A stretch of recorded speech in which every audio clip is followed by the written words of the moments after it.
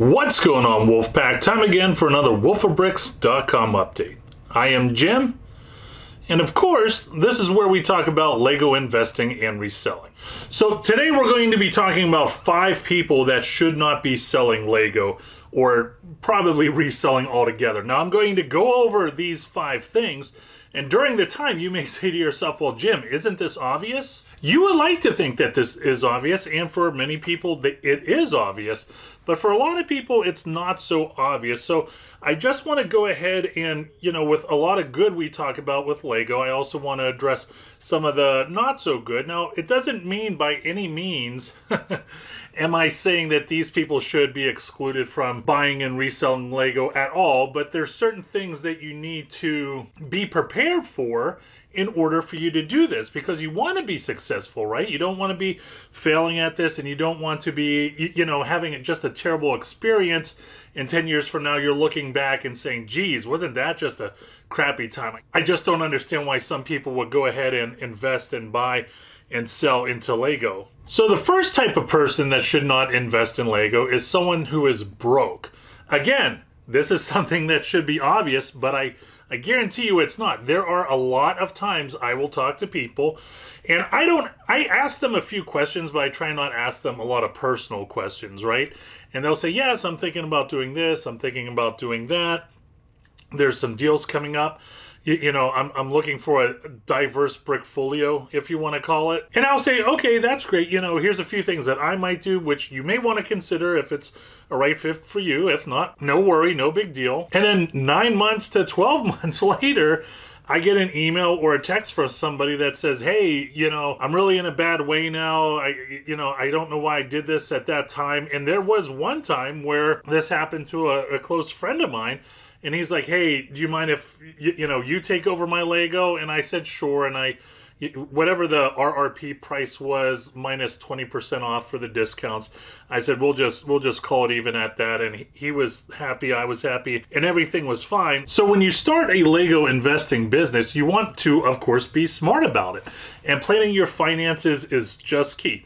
Personal experience for me, when I'm in my mid-40s now, in my mid-20s, I met this woman who later became my wife. While we were dating, I said to myself, wow, I got a crappy credit score, I have 0 money in the bank, and I have 8 grand in debt, right? I said to myself, you got to turn it around. So 18 months later, I had 40 grand in the bank, I was debt-free, and I had a pretty good credit score. So if you have cash and you're wanting to go ahead and buy Lego, great. If you don't have cash, you have to do that one step first, which is clear all of your personal business up, which shouldn't take too much time if you're motivated enough, because we are multiplying money faster than, most industries, most anything, right? That should be motivation enough, but you need to clear that personal business up in order for you to get to the starting line and actually become a Lego investor and reseller. The next person that should not be buying or reselling Lego are people that just don't have any time on their hands. Now, let me tell you, man, when COVID hit, I met a lot of people that had a lot of time on their hands. That was one of the reasons why my previous YouTube channel was able to gain subscribers so quickly, right? Because everybody was sitting around doing nothing. But those people have found out that once life started moving again and they got into not just their relatively busy, but really busy life again, there's just no time for it. And I know quite a few people right now that have Lego retired sets that have been retired for a while, and they don't have any plans to sell them. And here's the deal. I'm not that person that needs to crack the whip out. That's their business. That's not my business. And if they're happy with that, of course I'm happy for them. But let me tell you, there's this guy I know in the Midwest, really hope he's not watching this, who lives on a farm, right? And I'm saying to myself, this guy has a bunch of Lego sets in a barn right now, and I'm certainly hoping that there aren't field mice that are eating away. If he's able to take those sets and sell them, he's less likely to have a bunch of field mice come into his barn and chew up all those boxes. So if you don't have the time to do this right now, that is okay. Do what you need to do, get your personal things into account, or you may just not be able to have the availability to go ahead and run a Lego reselling and investing business. The third type of person that should not be selling Lego is the person that's just wanting to do it for fun. Now, let me use the right context, right? I have a relative, he likes to buy hardback books from Barnes & Noble. He'll read them, he'll take care of the books and make sure there's no damage. When he's done reading the book for fun, he'll go on eBay and sell it and he'll get some of his money back, and that's fine. There's a difference between doing it for fun, being a Lego reseller hobbyist, and then doing it somewhat professionally, right? If you are doing this for fun, that may mean that you're going out and buying Lego purchases that you're really not doing a lot of research on.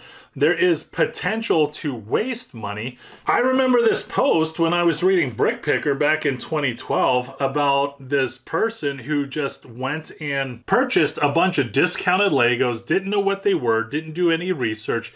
He, opened up all the bags, he threw them on the kitchen table, and he presented it to his wife like he actually accomplished something.